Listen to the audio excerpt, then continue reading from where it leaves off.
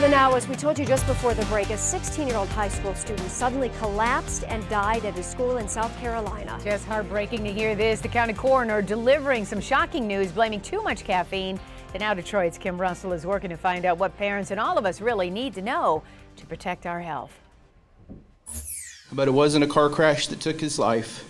Instead, it was an energy drink. A father in shock at the sudden death of his son, Davis Kripe, spoke with one purpose. He wants parents to talk to their children about how much caffeine they are drinking. The coroner in Richland County, South Carolina, said the 16-year-old died of a caffeine-induced heart attack. Within the 2 hours prior to his death, we know had consumed a large Diet Mountain Dew, a cafe latte from McDonald's, and also some type of energy drink. The coroner said Kripe did not have an undiagnosed heart condition.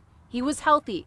It appears he simply drank more caffeine than his body could handle. Is it possible that the caffeine that he ingested led to this outcome? It's possible, and I know that the coroner said that it's most likely, but it's one of those things, in my opinion, is kind of hard to prove. Dr. Patrick Pettingill at Beaumont Hospital in Royal Oak says while there are questions in the medical community, it is a fact. Excessive caffeine can cause health problems. I have seen people who've come in with dysrhythmia, something called supraventricular tachycardia, because they drank too much Red Bull. But I've never really seen anybody, not in my recollection, who actually had an arrest due to a caffeine overdose. So how can you protect yourself? The Mayo Clinic says up to 400 milligrams of caffeine a day appears to be safe for most healthy adults.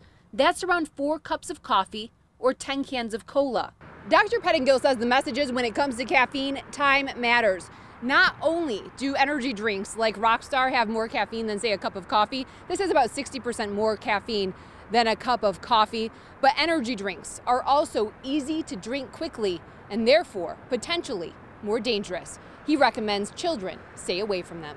Kim Russell, The Now Detroit. Certainly good to know. Thank you so much, Kim.